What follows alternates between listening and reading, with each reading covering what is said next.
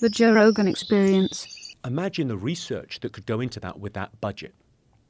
And you go, look, you're not going to win the war on drugs. You don't even, like, there's prisons, high security, category A prisons, and they've got drugs in them.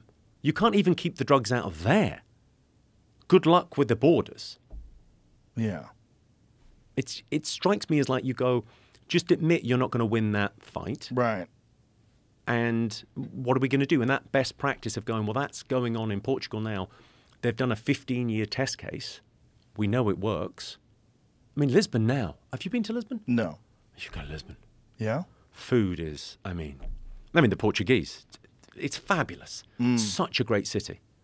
Such a great city. Lisbon and Porto. I mean, I don't really know the rest of Portugal that well, but they're both phenomenal places to play gigs, and they love stand-up comedy. It's just a wonderful crazy place. that little country was like conquering the world at one point in time. Sorry, I'm from Great Britain. Hi. Hi. Hi. Yeah, you guys did too. We had a great run. It wasn't We had bad. I tell you what we used to own. This. Sort of. Crazy. Yeah. Crazy, right? It is crazy. It's crazy how empires rise and fall. And that's one of the things that people are wondering currently about America. If we're in the last throes of a dying empire. Well, I got a hot take on this. Please. I don't think they do. So I don't think the Roman Empire fell. I think it became a church. I think the Rome fell, but the Roman Empire became the church. Where's all the money from the Roman Empire? The Vatican. In the basement of the Vatican is where it is. Yeah, that's. I don't think the Have you British, been? the Vatican. Yeah. Phew. It's incredible. Bizarre. It's incredible. It's a city within a city. The wealth, the sheer wealth in art is overwhelming. Yeah. Like St. Peter's Basilica, when I walked in there, my mouth was open the entire time I was there. Like, you just can't believe the amount of craftsmanship, the architecture, the art, the painting. Well, I mean, if you think about culturally what happened, every song, every painting was about God until 100 years ago. And now every song's about love. I think they're talking about the same thing, but that's me being an old hippie. So Roman Empire became a church. British Empire became a bank. Ooh. So we gave our empire back. We said, oh, yeah, sorry. Sorry about that. You can have that back. We gave, Saudi Arabia back and all these other places that we'd sort of we'd taken the resources. And then they had their own money. And then we went, oh, well, what are you doing with that money? Because we've got this thing called the City of London. I tell you what, it's your money, but we're going to hold it. We'll have it over here. Is that okay? Yeah, fine, great. So we've still got that thing of like, and culturally, I think, America's extraordinary. It's an extraordinary place. It's kind of based on this amazing premise. It strikes me that America is, it's better now, objectively, than it has ever been, and subjectively, worse than it's ever been.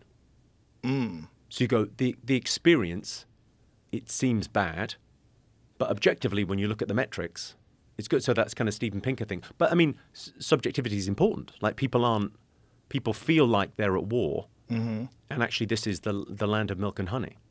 And I think it's still got a bit of that thing of like Austin, Texas maybe has it as much as anywhere. It's whispering, go and be yourself. Yeah. The pursuit of happiness. Yeah. It's still got that kind of that dream. Well, I'm always fascinated how people from other parts of the world see it. That's what's interesting. When someone comes here and they just like look around. Like I had the trigonometry guys here the other day. Oh yeah. Yeah.